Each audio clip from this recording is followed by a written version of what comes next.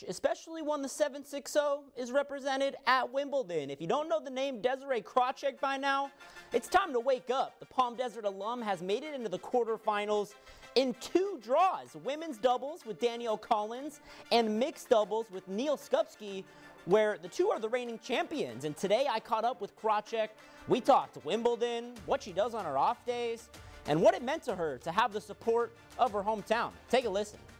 So many family friends, they're texting me and just, following along. It's great to see. And I think everyone in this 760, it's a close-knit group. Anything you haven't done in London, Wimbledon, that you are hoping to do during this time? We both went to go to see Hamilton, and everyone's raved about it. They're like, Hamilton's so good. It's just a great, amazing play, musical. But they were spectacular. It was amazing. And it was 3 hours. I actually went the night.